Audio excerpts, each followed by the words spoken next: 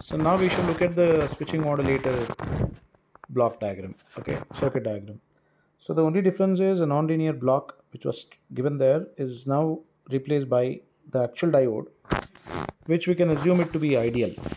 Okay, so assuming that anyways the input what we are giving v1 of t, as it was written in the previous the square law modulator also, it's combination of x of t and c of t. X of t is modulating, c of t is the carrier. Okay, and when you give this to the diode basically goes to on condition only during the positive half cycle. As we have assumed the ideal diode, anything which is equal to or greater than 0 you will see at the output of the diode. So anything which is lesser than 0 is all removed. So when c of t is positive, v2 of t is equal to v1 of t.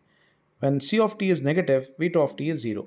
So hence we can write v2 of t as m of t by 2 plus ac by 2 into cos of omega ct plus 2 by pi into x of t into cos omega ct plus 2 by pi into ac into cos 2 omega ct.